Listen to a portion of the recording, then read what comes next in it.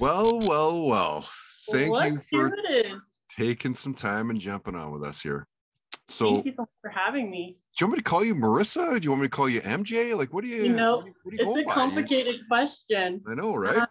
The old OGs know me as Marissa, but most people call me MJ now.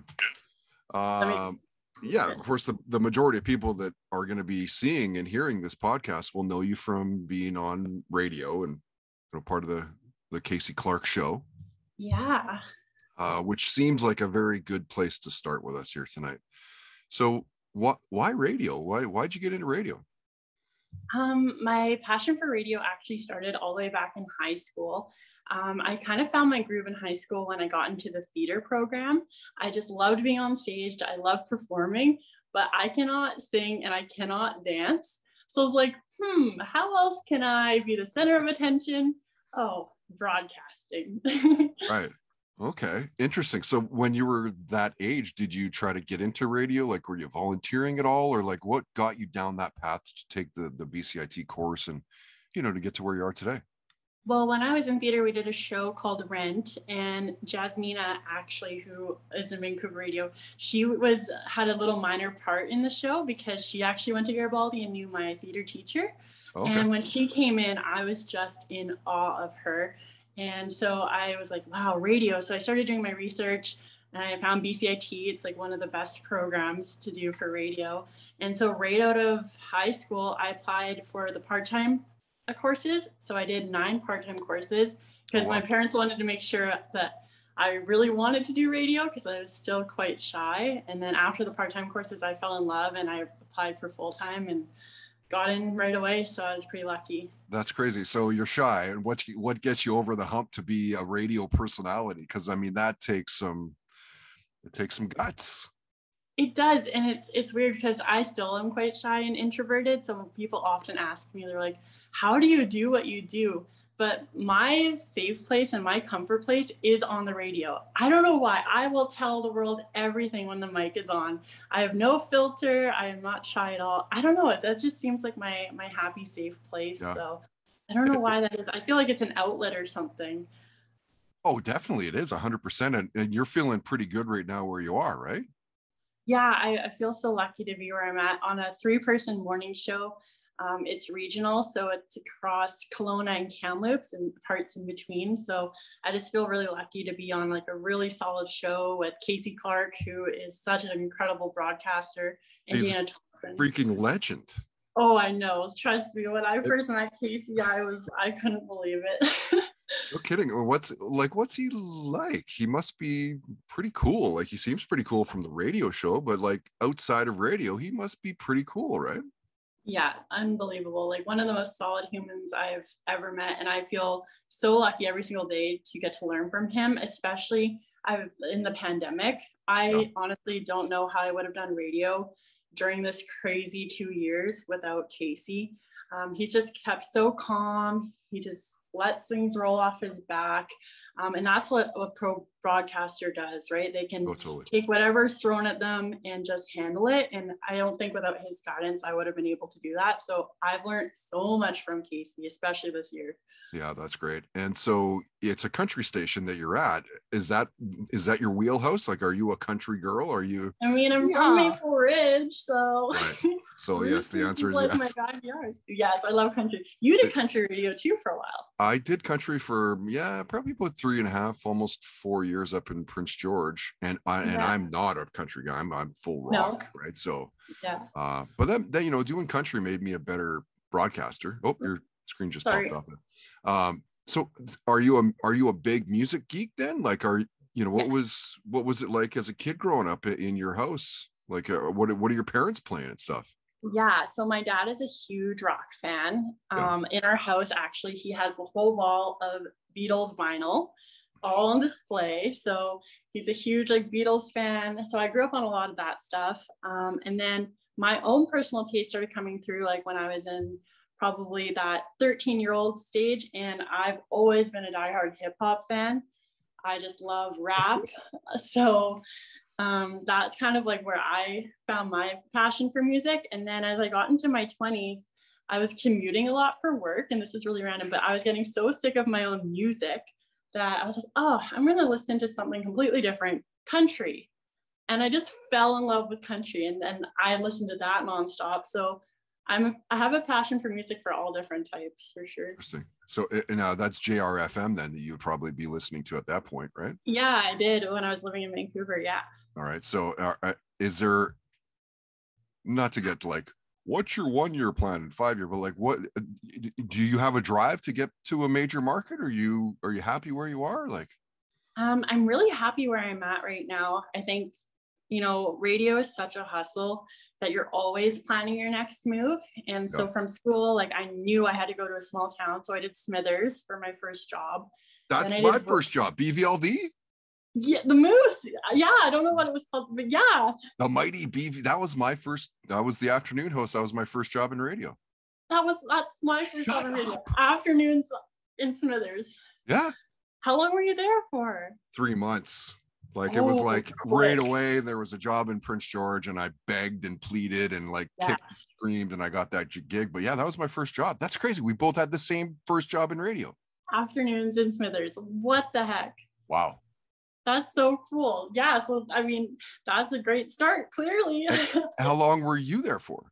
11 months. Okay. So just under a year as well. Wow. Yeah, it was pretty quick, but it was definitely the biggest learning experience, especially when you're right out of school and you're just like thrown into actual radio. Totally right. It was a great place to learn because I got to do kind of everything, promo on air. And then halfway through, I actually switched to morning show. And then I was doing like music logs and scheduling. So for my first job, it was like pretty full on. Yeah, that's pretty cool. What was your first concert you went to? Oh, ever or with work? Ever. Oh, Jonas Brothers. Nice. I still love them. I saw them the October before the pandemic too. So I was like, it's weird that I saw them at 14 and then again at 26, but were they still just as good at 26 as yes, they were and just as cute too. Yes. Yeah. What like think back before you're in radio and you're just like a kid and stuff, like what was your first memory of that involves radio? Well, my first memory involving radio is actually quite funny because I used to not be able to fall asleep without having the radio on. Oh. I needed the radio like all of elementary school. And then I used to have a little MP3 player where I would record all the songs off the radio. And I would get so frustrated when the DJs would talk over the intro. So that's kind of like my first memory of radio. And I loved the Beat 94.5. Like that was my station girl. Kid Carson. Yeah. Interesting. So now you're the person that's talking over the intros and annoying everybody else. I don't think kids are recording them on MP3 players anymore, unfortunately. Probably not. What do you think the best thing is about radio?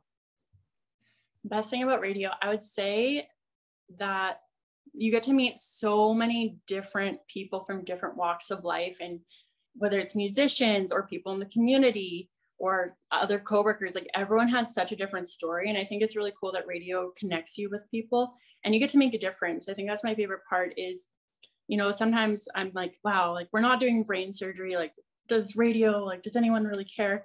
But people care. People care. You make their day every single day, and you don't know the impact that you have until you really sit and think about it. You're like, wow, like what we do is important. Like we're sharing news, we're making people laugh, we're part of everyone's mornings. It's really cool. Yeah. When I got let go from CFOX in the summer of 2014, I mean, it took probably a couple 2-3 years before people were like cool with it, I guess, like why did you get let go? And like, what happened? And for years and years. And of course, now that I got the podcast, it kind of, that's grab their attention, and I can, now they can listen to that instead. But yeah, people care about radio hosts for sure. They do. 100%. And how do you think radio is doing right now in 2021, with the competition of like podcasting and satellite radio and XM and all that? Like, how do you think radio is doing right now? I honestly think radio is doing great. I mean, if anything, the pandemic has showed us that people still need their local news and they want local comfort. Like they want your voice, they want their personality, they want your comfort. You can't get that on Spotify. Like you can listen to your favorite podcast, but is Joe Rogan going to reply to you? Is Joe Rogan, like, I love it, like respect, but like, he's not, giving you that local aspect that I think radio does, like every morning in your ear. Right. Like Joe Rogan, it's not going to talk about the Kelowna Rockets. Yeah, exactly. And I think that is still super important. And it's been interesting being part of a regional show because we aren't super local. We can't be Kamloops versus Kelowna. So we do have to be more generalized. But I think there's still that local sense that people know that, okay, these personalities care about our communities. And I think that is really important. Mm-hmm. MJ, wasn't going to ask this, but I'm going to ask it anyway. It's kind of just kind of a cliche, cheesy question, but what sort of advice would you give somebody that's looking to get into the industry? I would say, well, I always say, like, my number one piece of advice is be willing to move. I think that is seriously what launched my career. Was so many people I graduated with didn't want to leave Vancouver. And when I look now at how many people are still in radio, it's the people who were like, you know what, I'm going full in and I'm going to move. I'm going to sacrifice my weekends. I'm going to do street team. I'm going to put myself out there. It might seem like a lot of work in the beginning, but it will just excel you so much further. Like if you just work hard and be a good person, I think that's my number one piece of advice. Yeah, 100%. I mean, this is coming from both of us did the exact same job. We moved to Smithers, a town of like less than 5,000 people. That's crazy. That's crazy. All right, let's get outside of radio for a second. Yeah. Kind of get to know you a bit more. Which TV shows are you binging right now? Like, what can you not get enough of? Ooh, that's a great question. I'm not much of a TV person, but I do have a really bad habit of watching reality TV shows. So I'm really into The Bachelor. It's kind of my guilty pleasure. Oh my God. Yeah, it's so bad. I just love other people's drama. Yeah, I think other people's problems, it's addicting to watch. Well, you watch that and you're like, well, shit, maybe my problems aren't actually that bad. Right? You're like, well, at least I don't have like 3 boyfriends and Totally. Yeah. Wow. So you're the trash TV then. I know, I hate to admit it. What's the worst job you've had? Ooh, that's a great question. Okay, I'm admitting something here, but when I was living in Whistler, I actually cleaned houses on the side for rich people. And it was interesting, but that was probably the worst job. Yeah, sucks cleaning. Good pay though, probably, hey? Oh, amazing. Yeah. And it funded my little ski trip. So that's all that mattered at that point. Yeah. Speaking of sports, what's your favorite sport to play? I grew up playing soccer. Oh. So that's my favorite sport to play. Yeah. What to watch? I'm not a huge fan of watching any sports. Really? Yeah. One app on your phone, which one is it? If you can only have one. Instagram then. Instagram. So that's where you're most active. Yeah, I would say.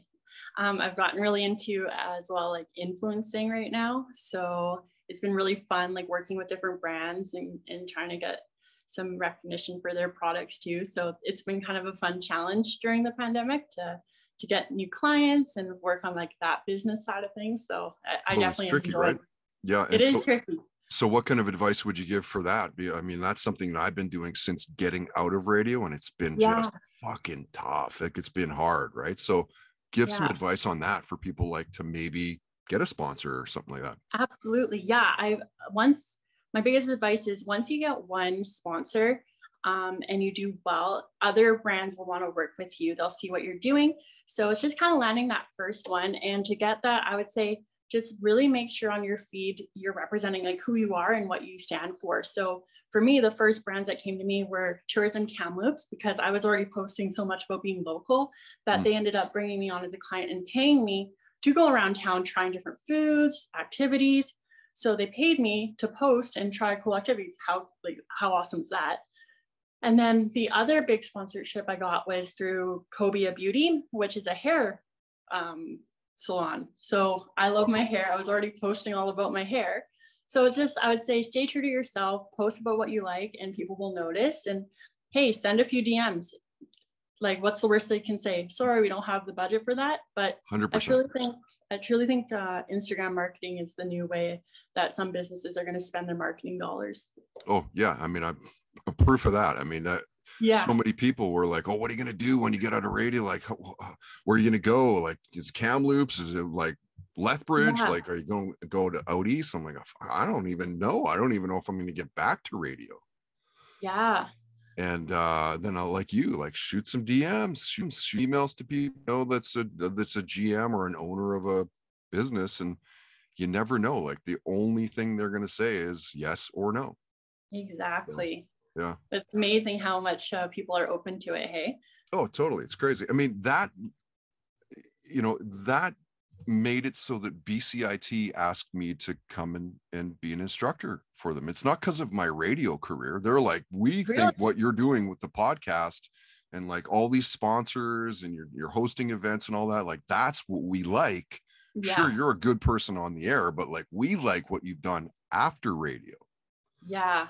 So yeah, you really adapted, and like, you're kind of the first person that I've seen kind of take full charge of like the podcasting and sponsorships, and it does seem like the new way of the world of how things are going. And so it's cool that your students get a sight of that, like, ahead of the game, you know?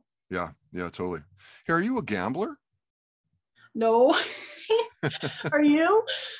Yeah, I'm a little bit. Like, you know, not really. Like, I don't go to casinos here. The only time I ever go to casinos is like Vegas and stuff. But like, I'll gamble, more like bet, not gamble. Like, I'll bet buddies, like, hey, this, you know, UFC fight this weekend, I'm going to take buddy, you take buddy. It's not tons, like $20 or whatever, right? But yeah, I'm just curious. Yeah, I can't remember what it was that sparked that. You said something, and I was like, yeah, I wonder if that's gambling or not. Funny story. So I volunteer every Thursday with seniors. So sweet. But they give you little gifts because they're so precious. And one lady gave me a scratch and win, and I never play scratch and win. So I was like, oh, thank you so much. I scratch it. I win $30. Come on. So I know. And I don't know. I'm like, oh, that's great. So I go to cash it in. And my rule with them is kind of like, well, I didn't have this money before. Like, why don't I just buy $30 worth of scratch and wins? Nice. The lady at the counter was like, no, you're not going to do that. Like, this is really rare. I was like, oh, okay. So I took the $30. Nice. I couldn't have been a millionaire though. We just will never know. Awesome. All right. MJ, I'm going to respect your time. I'll ask you a few more questions here, and then we'll wrap it up. Thank you. If you could have a superpower, which power would you want to have? I would love to be invisible. Yes. I think that'd be such a great power. Just be a little spy in the background when you want to be, just disappear, be shy and quiet. I think it'd be a great superpower. Little fly on the wall. Unfortunately, though, maybe you might hear some shit that you wouldn't want to hear. And yeah, that's true. But, what's your career highlight so far? Ooh, career highlight, definitely getting the job at the Clarke Show. That's just one of my proudest moments so far in radio. I'm just so honored to work with Clarke and Dana, and it's just been such a blast every day. Like, my cheeks hurt from smiling so much. So that's a pretty big win in my books. Yeah, totally. Now, so how did you get the gig? Like, where was that, right from Smithers? That was from Whistler, and it was pretty cool because they found me. I didn't apply. They contacted me, which was a pretty big first in my career. So I felt pretty honored, and it was my first rated market, which was huge for me. And it was just all very exciting. Yeah, that's very cool. Last question. It's an oddball. Okay. Do you have a near-death story, like where you could have maybe died? Not necessarily where you're like floating over your body or whatever, but like, you know, like somewhere you're like, holy crap, I could have died there. Oh, that's such a good question. I'm sure there is plenty that I just don't even realize. Oh, for sure. The reason I ask it is because most people, like 90%, I've interviewed probably 700, 800 people since starting this up. And like most 90% have like the fucking craziest stories. Really? Yeah. Oh man, I guess I'm just not that cool, but it's fine. Yeah. Can't think of anything? No. It'll be coming to you. Where do you see, I guess I've got 4 questions then. Where do you see yourself like 5 years from now? I said I wasn't going to ask it, but I'm going to. I know. I love it. Ideally, you know what? I would love to be in somewhere like Toronto, and I would love to be doing a morning show with a group of people. And then ideally something like Entertainment Tonight in the afternoons. That would be my dream. So working towards that. Nice. Head down and grind. Keep going. You're kicking ass. Yeah. It's super cool to see. And what a treat to know that we started at the same job. I know, that makes me so happy. Same. I had no idea. So thank you again for jumping on tonight. Thank you. You are MJ_on-air on Instagram. Do you have a Twitter account? Yeah, everything across the board is all MJ_on-air. Okay, cool. Great. I guess we'll see you online and have a great night. Awesome. Thank you so much. I really appreciate it.